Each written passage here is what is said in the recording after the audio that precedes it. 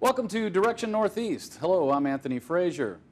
This program is a presentation of the Mass Communications Department of Northeast State Community College and is produced by the students through the college's video production facilities. This series of programs is designed to bring you the students' perspective on events and happenings throughout Northeast Tennessee.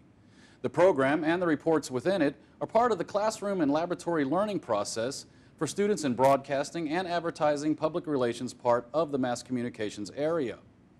The civil rights movement of the 60s changed the world, and now a course being offered at Vanderbilt University studies how popular music, specifically swing and jazz from the 30s and 40s, rock and roll and rhythm and blues from the 1950s, and the soul music of the 60s changed segregation in the civil rights movement.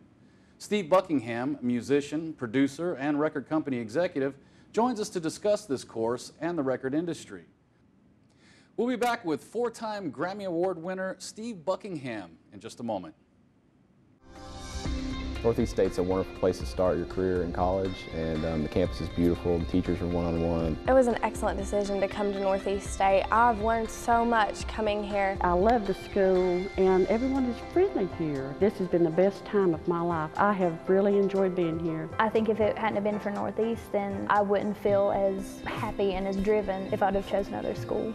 Step by step, Northeast State is here to get you there. Enroll now at northeaststate.edu. I don't think like you. I don't laugh at the same jokes as you. I don't speak like you.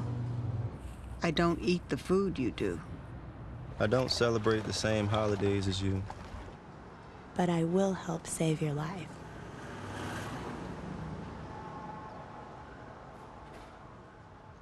When you help the American Red Cross, you help America. Welcome back.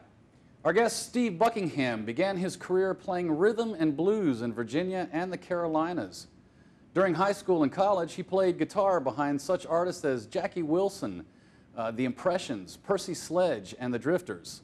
He produced Alicia Bridges' 1978 classic I Love the Nightlife and won 4 Grammy Awards while producing 27 #1 singles, 11 gold, and 19 platinum albums.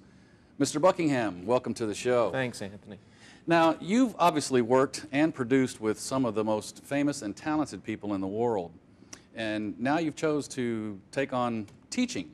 What inspired you to take that direction?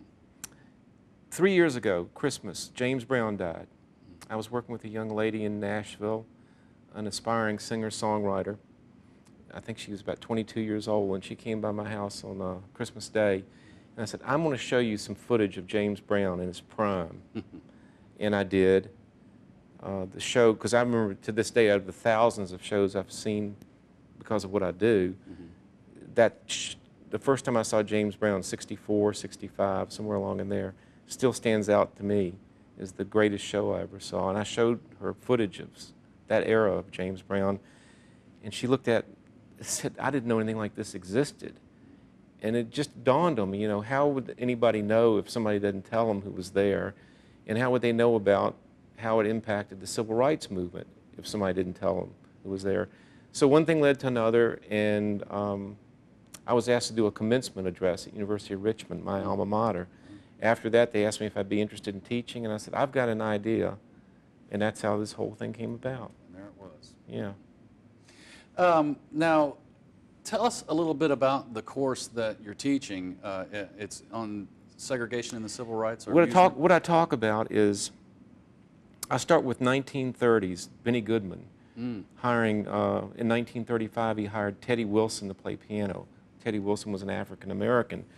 It would be equivalent to somebody like Green Day or U2 now hiring somebody from Mars for the biggest band in the land, Benny Goodman, popular with everybody, teenagers and adults alike, to hire a black musician in 1935.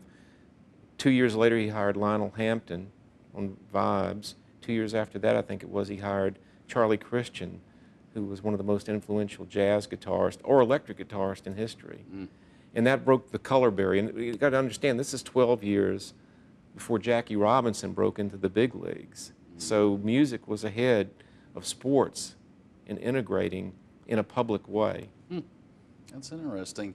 Now, would you say that there were any specific artists during the Civil Rights Movement that had more of an effect on the Civil Rights Movement? You know, this morning one of the professors made a point that Nat King Cole in the 50s, I think was the first African American to have a television show in the 50s. Couldn't get a sponsor the second year, but he broke that barrier. But when it got into the 60s and when the Civil Rights Movement really picked up steam, there were artists like Curtis Mayfield and the Impressions writing songs like People Get Ready, We're a Winner, Moving On Up, If You Had a Choice of Colors. It really had an impact on the Civil Rights Movement, as did Sam Cooke's song that he wrote, A Change Is Gonna Come. Big song with the Civil Rights Movement.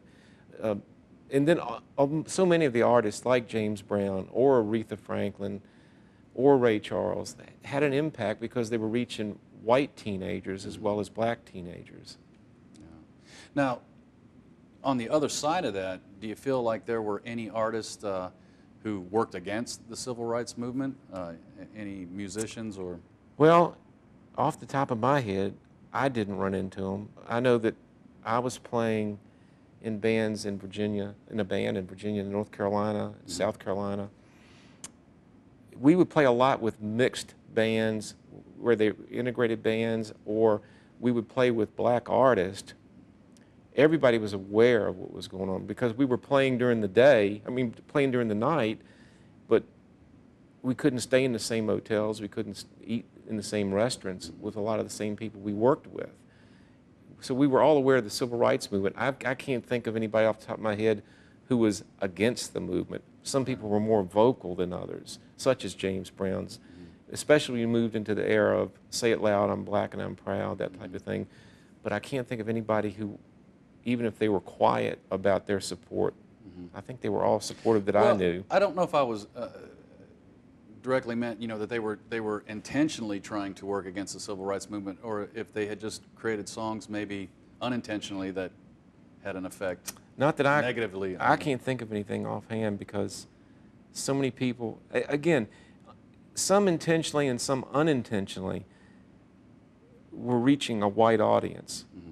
And it was, to me, that the inroads they were making with particularly white teenagers, white middle-class teenagers, did so much in changing people's minds about segregation. Right. And I think in improving the environment for integration to take hold.